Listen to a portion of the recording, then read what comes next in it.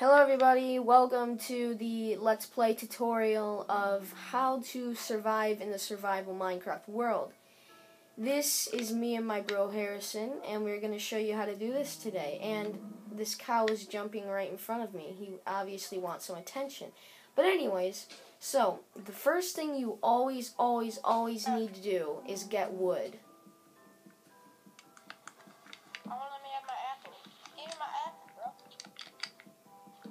So you always gotta have wood, at least maybe 2 stacks of 64 maybe.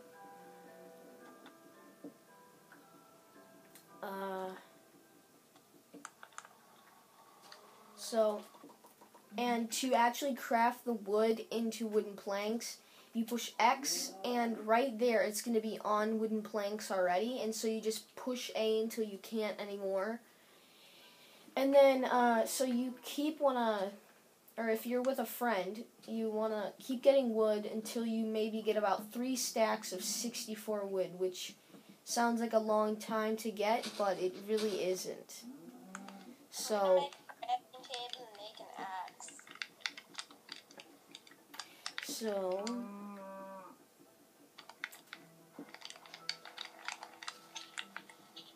present time. Yeah, okay. And then something you also want to do is create this thing, which is called a crafting table. And basically this crafting table, very handy, gets you a lot of things. And as you see, if I just go into my regular crafting, it barely gets me anything. But if I go into the crafting bench, it gets me pretty much anything you can get in the game. So, now, if you have enough, create sticks, this right here, and then scroll over with RB, and go to axes, and push on the axe, and you should get an axe. And this axe helps you chop down trees, which chops them down a lot faster, so.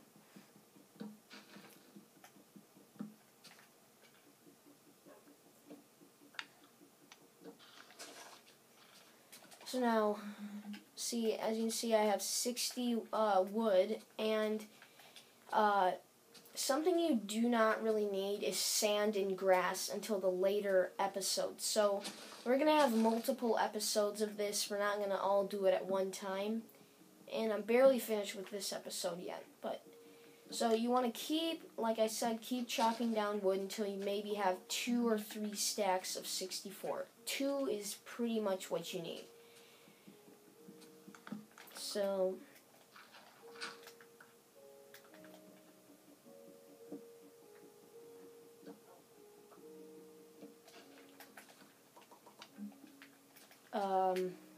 now, if you can see these little things floating on the ground, these are called saplings. These are basically like seeds from the tree, and you can put them down, and these will actually grow into trees after maybe like 2 or 3 days. So you can pretty much plant them anywhere. They're kind of useless, but if you want to start an apple. If you want to start a tree farm, well, they're really good for a tree farm. And so, yeah.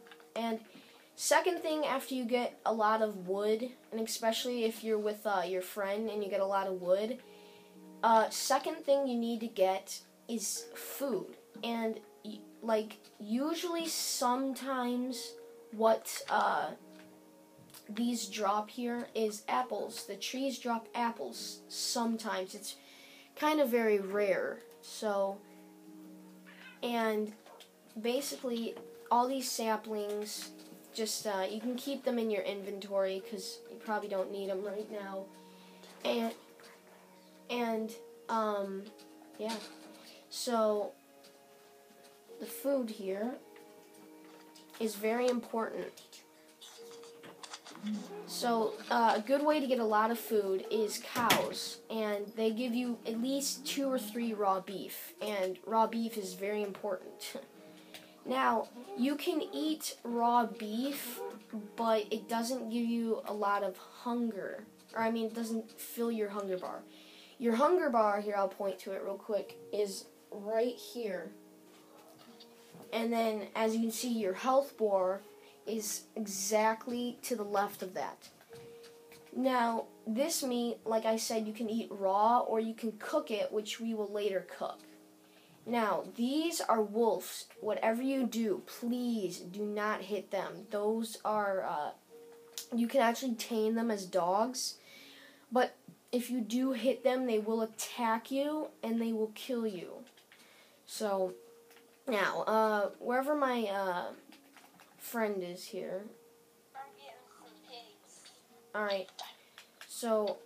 Alright, so the next step is Harrison, just follow me on the map, okay?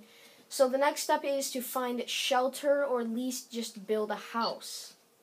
Now, as you can see, like I was talking about, to the right, my hunger bar is going down. As you can see, they're kind of starting to go away and starting to go black, which means I'm starting to get a little hungry. Now, just because it's gone down 1 doesn't mean I have to eat right then. We just build a little house over here so I can get a puppy. Sure.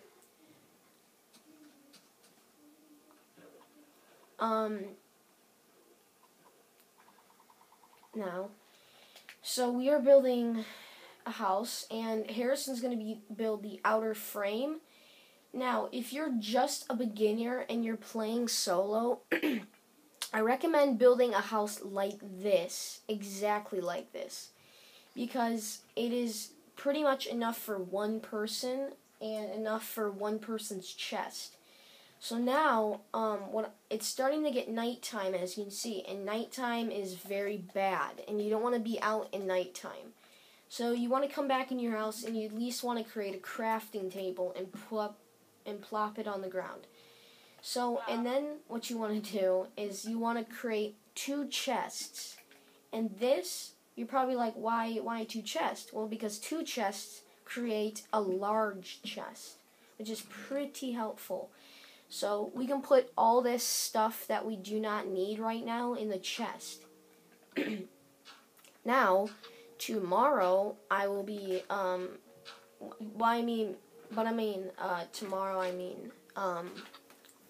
later. So, but yes, the desert is, I don't recommend settling in the desert, but since we're right by the forest, you kind of want to settle by the forest. And now, if you can see him right there, that's an enemy. It's a mob.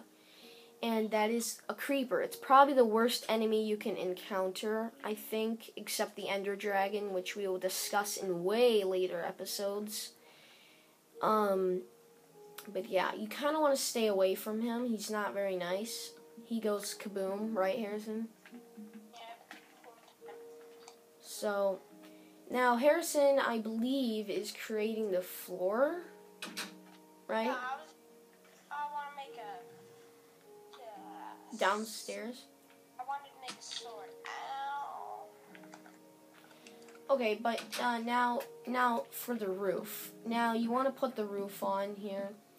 Now, you at least want to have... So, you want to build the house up 3 high. Because if you build it up too high, then you will not be able to fit inside of your house. Now, you can build it any height taller, but I recommend 3 high and then 2 tall for the inside. Oh, Harrison, the creeper's coming over here, so kind of get in the house. Now, here's our first mob encounter, which is the creeper, and he is very mean, and he's not nice. So I'm going to create a sword. So like I said again, create the sticks, then scroll over with the right bumper, and create this thing, which is a wooden sword. Now, as you can see, wooden things are not that handy because they break really easily. So now, first thing I'm going to do is I'm going to put my valuable stuff inside this chest just so in case I blow up, I won't lose a bunch of stuff. And whenever you, as you can see, he like kind of hisses at you. And whenever he hisses, that means, oh, see, he blew up. But if he blows up in water, it does really nothing.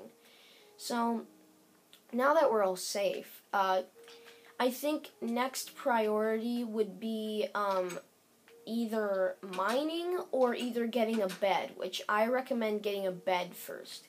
So what you want to do in getting a bed, you better run. They're teaming up on you, man. Again. I'll fend them off. Come on, blow up. Just blow up. Okay, there you go. They just blew up in the water because they do nothing. So you have a wooden sword? I have a stone sword. Alright, well, can you go get some wool? Now, this is a spider, obviously, as you can see. Ouch! There's another one. Now, spiders are very annoying. And, they're just very annoying. So, yeah. Now, you're probably wondering what these flowers are for.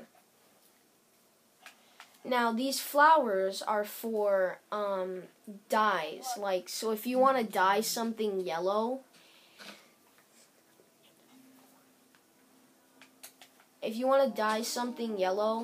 you can, like, now I'll show you how you can dye stuff real quick. You can basically dye stuff by, coming with... So with these flowers, you can go into the crafting bench and kind of go over to the picture frame kind of place. Now, as you can see, I can make yellow dye, and you can basically dye sheep yellow, which is pretty cool. So if I can find a sheep, Harrison, we need to kill some sheep. Okay, here's a sheep. Now I'm gonna set an example how I can dye it. Now, as you can see, I dyed it yellow. Oh, crap. Oh, jeez. I hate creepers. It just died. Did it give me any wool? Yay, give me yellow wool. Harrison, I have yellow dye. Dandelion yellow. Come on, puppy. Come. Okay, but anyways, like I was talking about, as you can see, Harrison has a pet dog. Now, as you can see, it was an unfriendly wolf before, but now it is actually a dog. Now, the way you get it to a dog is you basically feed it bones, and yes. But thank you for hanging with us. This is our first episode, and we will be creating many episodes after this, so thank you for watching. Bye!